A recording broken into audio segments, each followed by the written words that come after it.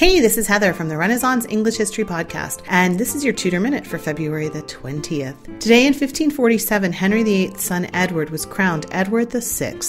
He was only 9 years old, so the festivities must have seemed awe-inspiring to him at the time. He was escorted along the processional route after the nobility, the council, foreign diplomats, as well as his esquires and gentlemen. His uncle, Edward Seymour, and John Dudley walked with him, enjoying the plays and the pageants. They made great use of his mother, Jane Seymour's badge of a phoenix, and also featured a lot of imagery showing the new Protestant religion that Edward would so support. Following the coronation ceremony, there were 2 days of jousting and feasting before Edward had to get on with the business of running the country. That's your Tudor Minute for today. Remember, you can dive deeper into life in 16th century England through the Renaissance English History Podcast at englandcast.com.